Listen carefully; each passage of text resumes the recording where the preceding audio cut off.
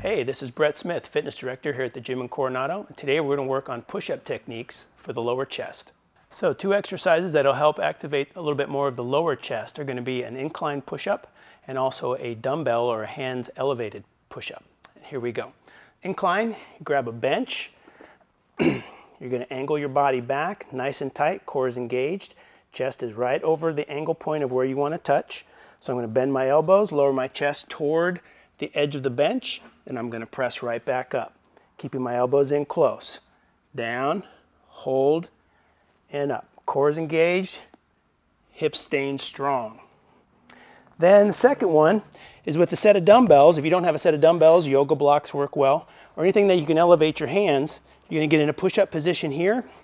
Then you're going to lower yourself as low as you can, almost to the floor, and then right back up. Elbows stay in, as low as you can, right back up. The depth of that push-up is key. Hey, once again, this is Bret Smith, fitness director here at the gym in Coronado. Thanks again for checking out our demo on push-ups for the lower chest.